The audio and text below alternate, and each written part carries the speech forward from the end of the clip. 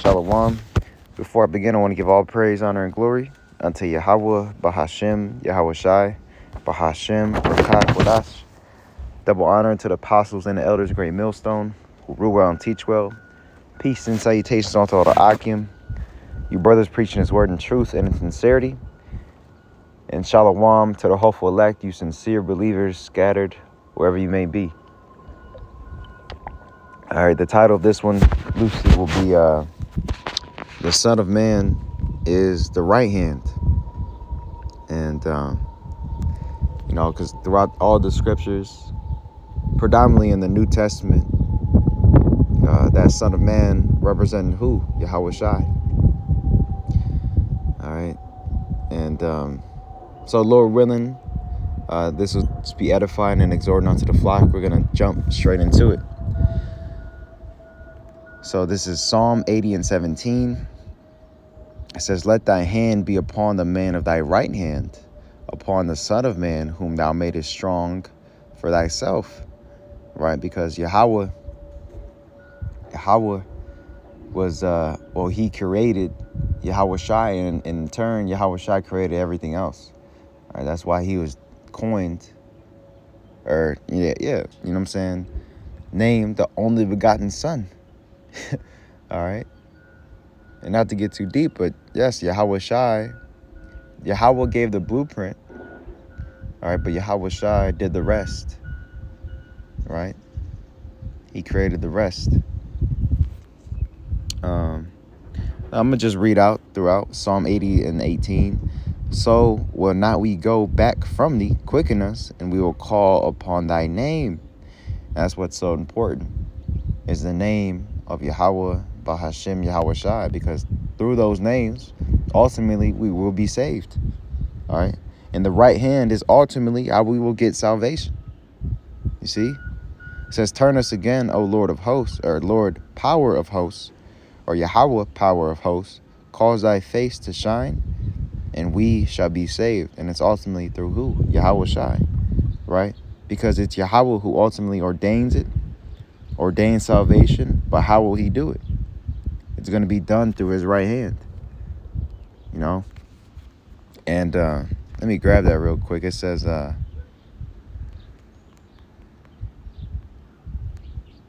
think it says, might be Psalm or Isaiah. Bear with me.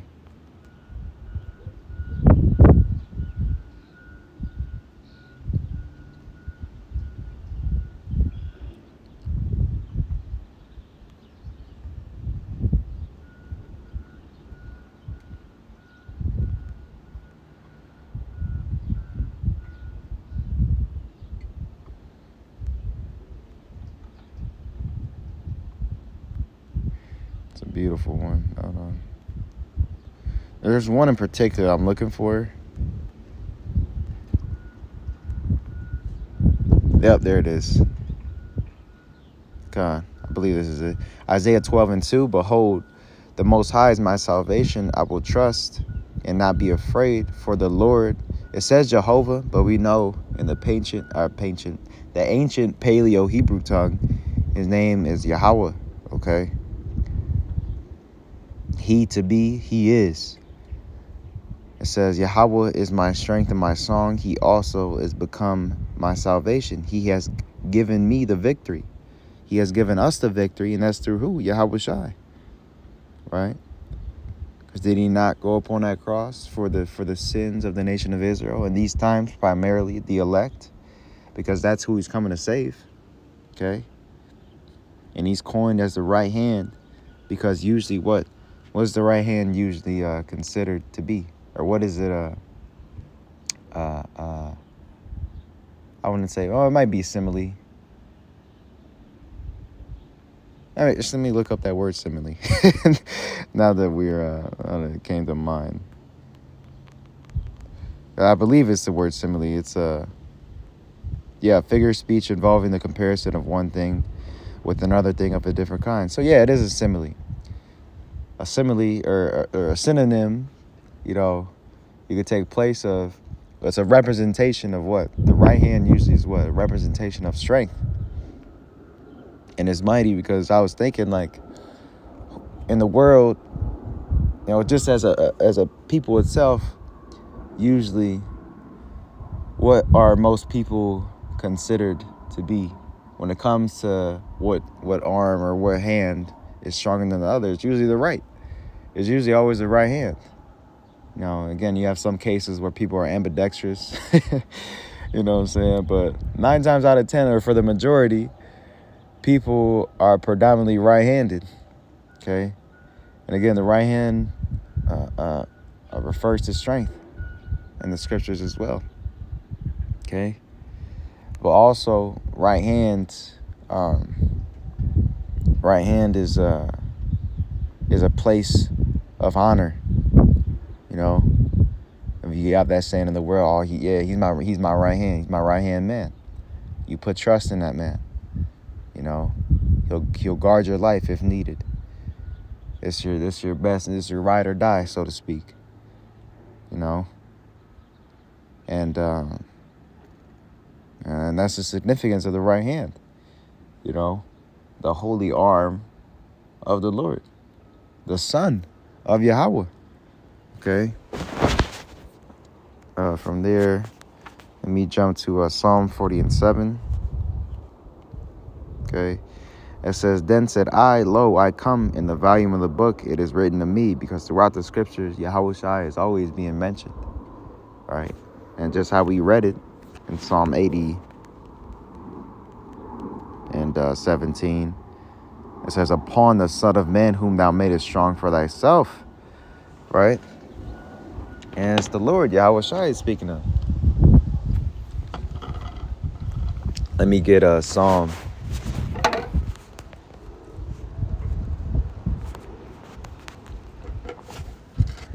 believe it might be Psalm 2 and 12, if I'm not mistaken.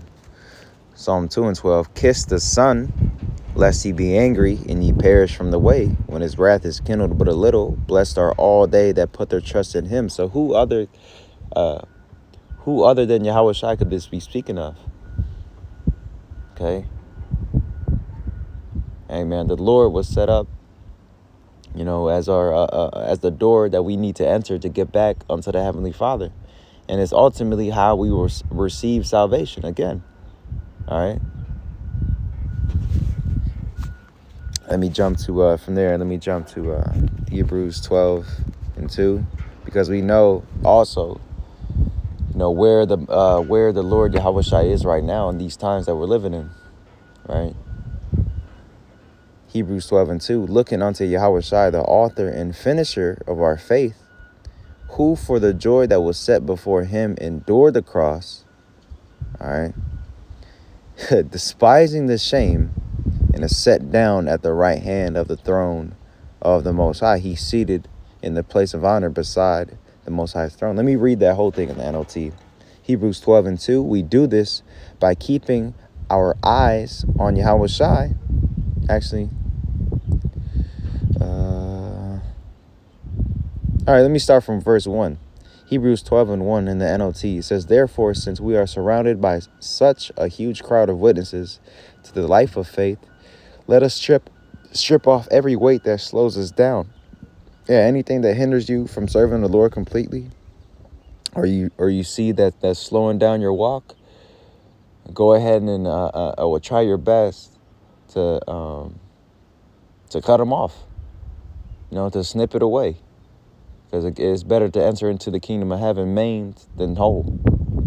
All right, anything that's slowing you down, you know, it's not giving you proper motivation, that's weakening your faith, or you feel that, you know, again, is not best for you, cut that shit out.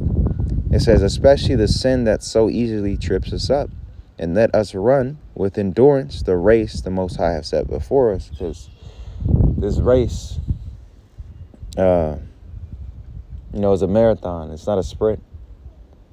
It's not a sprint. "He who endureth unto the end, the same shall be saved." And we know on this race is going to be hell and a lot of obstacles we got to go through.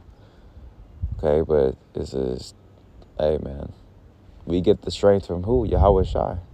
Our strength is made perfect in weakness. That's when, and me speaking as a man, that's when, he comes out. He comes through the most for us.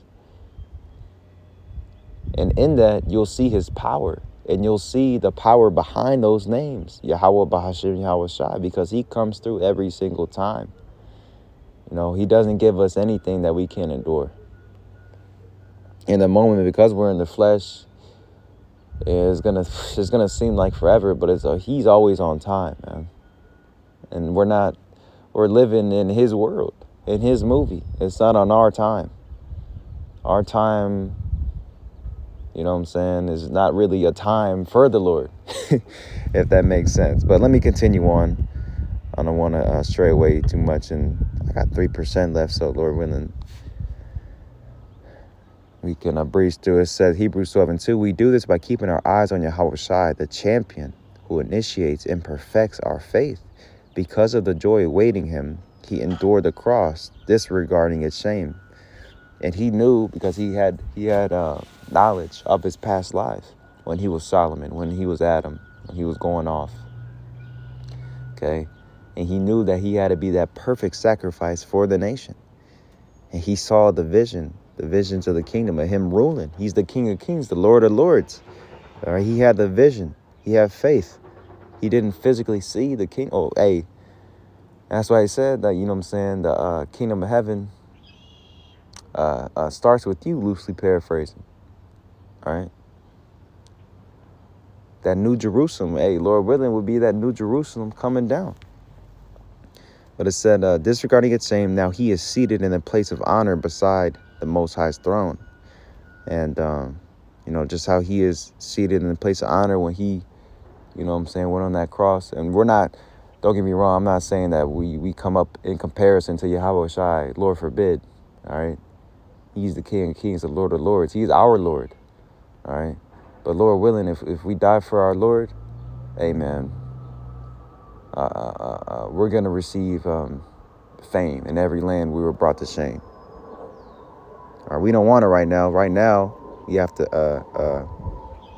be at the low, man. Take the humble route. But Lord willing, we'll also be seated, in a type of honor roll, so to speak. Again, not at the height that Yahweh Shai is at, right? Fuck no.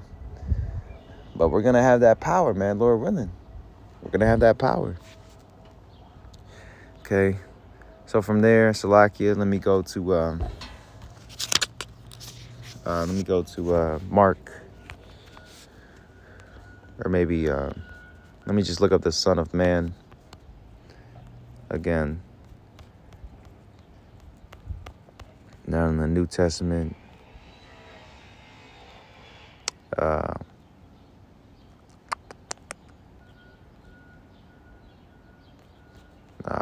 I wanted Luke, I believe.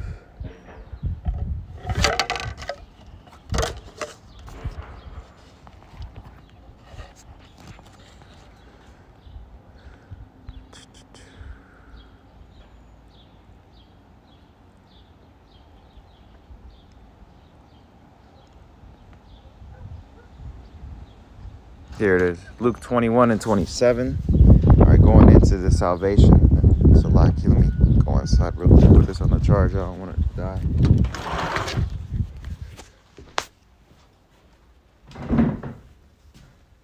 Milo, come on. So, Luke 21 and 20. Actually, I started verse 25, all right? Because it's the times that we're living in right now. Lord, let don't die on me. This is Luke 21 and verse 25. And there shall be signs in the sun and in the moon and in the stars, and upon the earth distress of nations with perplexity, the sea and the waves roaring. And are we not seeing this? Strange signs in the sun, moon, and stars. Okay. In the heavens, Was there not? And it could be, you know what I'm saying, set up by Esau Edom, but everything's set up ultimately by Yahweh Bahashim Yahushai. You know, with that UFO sighting or whatever phenomenon they claim it to be. And again, it could be, you know what I'm saying, Esau's setup. But it could very well be the angel of the Lord. You never know. The Lord knows. You know, with the, I believe it might have been in Cali. But you brothers know what I'm talking about. Where it landed in their backyard and it was fucking up the frequencies and the cameras, and 12 came up and asked, you know, because there was another police officer that said they saw something fall out from the sky. So, hey, man, there's a lot of strange signs happening. We know that these tokens are tokens that Yahweh Shai is near, that the Lord is visiting in the place that he had made. In the moon, you know what I'm saying, the blood moons, the sun looking overly large. Okay. It says in the NLT, it says, and here on earth, the nations will be in turmoil. Is this not happening? China, Taiwan, Ukraine, Russia, you know, different exercises that these nations are doing because, hey, the Lord is ultimately stirring up the minds of the kings. Okay. Putting the hooks in the jaws, man. It says, perplexed by the roaring seas and strange tides.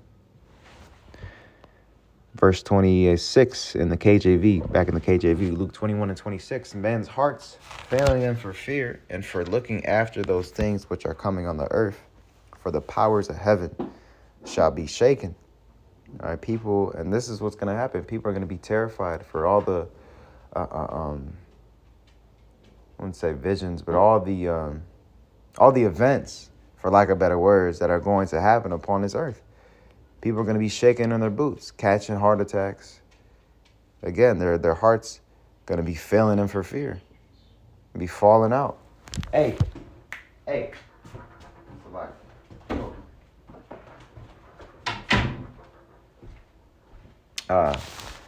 Salakia. So continuing on, verse 27, Luke 21:27, then shall they see the Son of Man coming in a cloud with power and great glory. All right, in a cloud, that's speaking of a chariot. That's speaking of what today is referred to as a so-called UFO, unidentified foreign object, when in the scriptures, it's actually identified. It's a cloud, it's a chariot, you know, it's a mountain that the Lord is going to be riding upon when he comes back. The same way, look, what it say, the same way that he ascended is the same way he's going to descend, in a cloud, a chariot. And in this, the Son of Man, who's the Son of Man speaking of? Yahweh Shai. When you go in this footnote,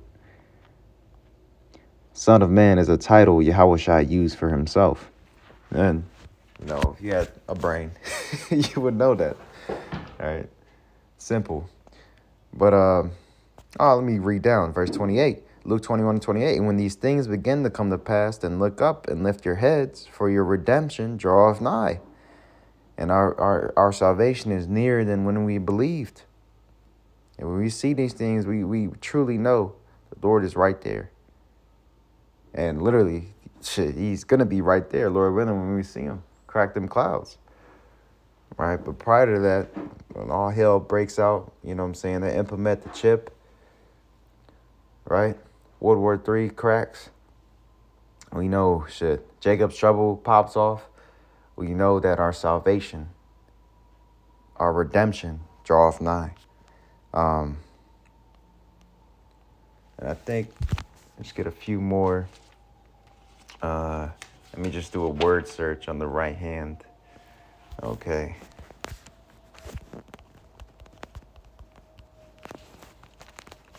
And I love the ones in Psalm.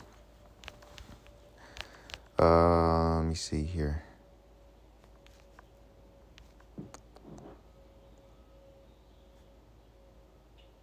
Woo, Psalm 20:6. I started. Let me see this.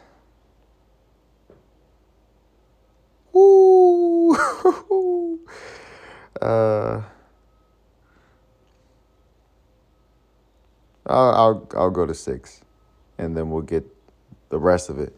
Psalm 20:6. Now know I that the Lord saveth his anointed.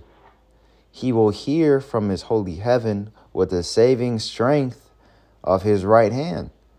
Some trust in chariots and some in horses, but we will remember the name Yahweh, our power. Yahweh Bahashim Yahushai. All right, because that's where our salvation comes from.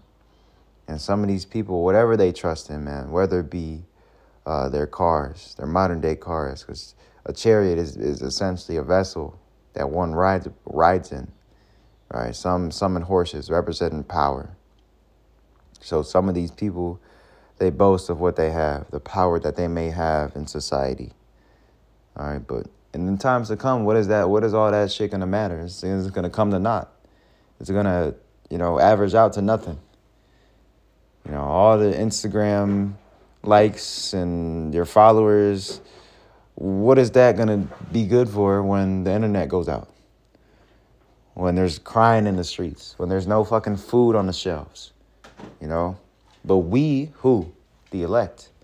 Lord willing, we be of that number, the hopeful elect. Will remember the name of the Lord, our power. Okay? Again, it's very important. It says they are brought down and fallen, but we are risen and stand upright. While these people are going to be shitting bricks, not knowing where their next meal is, we know that his servant shall eat. His servant shall drink. We're going to be okay. It said we're going to be satisfied. It says, save Yahweh, let the king hear us when we call. All right. And, he does. He answers our prayers, man. He hears our prayers. Salakia. Yeah, man, he hears our prayers. Again, Yahweh Shai is the mediator. He maketh intercession for us. He pleads our case. Right?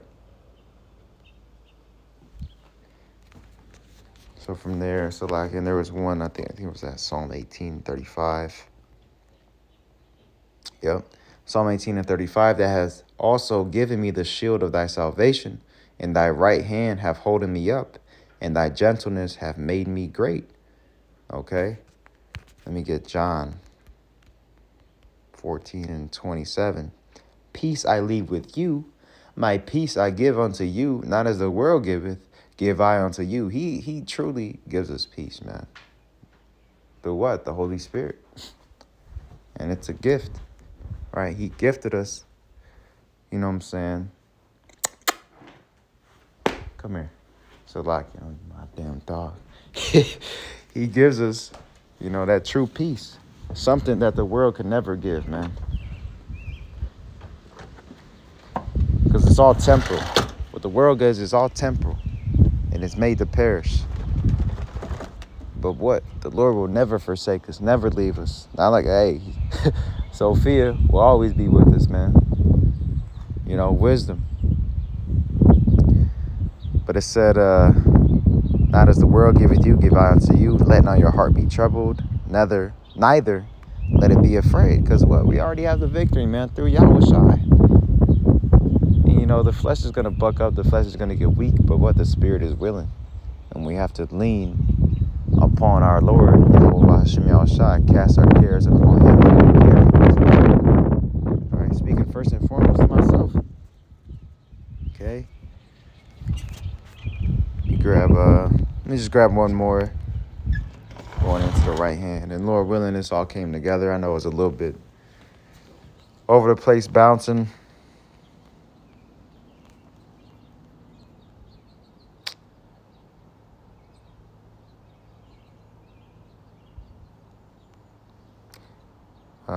Yep. Psalm 60:5, that thy beloved may be delivered. Yeah, the house of David. Okay. It says, save with thy right hand and hear me. Psalm 63:8, my soul followeth hard after thee, thy right hand upholdeth me. All right. So, amen. Yahweh Shai is also known as his holy arm going into strength. right? Right hand going into, you know what I'm saying, a special place of honor, okay? That's why he's seated at the right hand, right? Psalm 110. And he's coming back to what? Render vengeance upon our enemies and to deliver his elect, okay? And Lord willing, we'll be of that number. But with that, I want to give all praise, honor, and glory unto Yahweh, Bahashem, Yahweh Shai, Bahashem, Merchak Wadash. Double honor again unto the apostles and the elders, great millstone. Shalom, Wa, Abba, Abba.